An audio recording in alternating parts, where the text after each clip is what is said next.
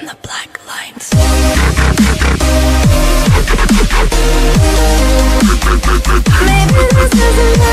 What's up guys, Kenny here and welcome to Around the World with 100 Silver Squads, episode 3, and this is a very special hybrid for you guys today. So we're going to go straight in, and in goal we have, it is Big Fraser Forster. You can see there are a couple of goalkeepers for my next few squads, but it is Big Fraser Forster. He's huge, he's man mountain, and that's about all to say. At the first centre back we have, as you'll see in a second, let's just get him out. You can see I've got plenty of centre backs for my next couple of squad builders, but it is Stephen Corker. We're just going to quickly put a contract on him right there. Nice player, good pace, good all-round player. And then we're going to move on to the right back now, and we actually have Kyle Norton. I do apologise that he's red carded. This team isn't mine, so big shout out to Bohm.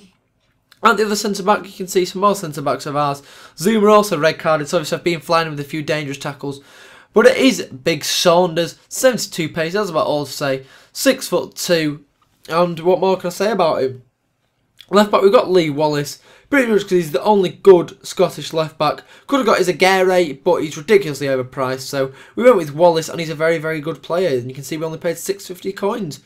And you can see a very special player there, Inform Traore, who I will be doing a review on. But right now, we're going to concentrate on Scott Brown, and he's a really nice player. 84 pace, and that is what I can say about him. At the central midfielder we have MacArthur, and I'm going to be honest, he's not good. He's got a good all-round stats, but he's not really impressed me at all whatsoever. At the third centre mid, probably the best player of the team. Well, second best actually, and it is Diakite. Very good all-round player actually. He was one of the more budget Premier League centre mids. At right forward, the main man of the team, and it is Inform Rob Snodgrass. This guy is fantastic, but he is too slow. I've got a review coming out on him soon, so you can see more in depth detail of him. At striker we have Johnny Russell, pretty much because of his pace, and he's a great link-up man. He's alright, he's got a 4 in 9, but at his price, I just wouldn't recommend him. Best player of the team is Templeton. Really nice all-round player, 4-star skills, good shooting, good pace. So big shout out to Bohm for lending me a squad. I'll put his link in the description. If you enjoyed, leave a like, and thank you very much for watching, guys. Stick around for the goal.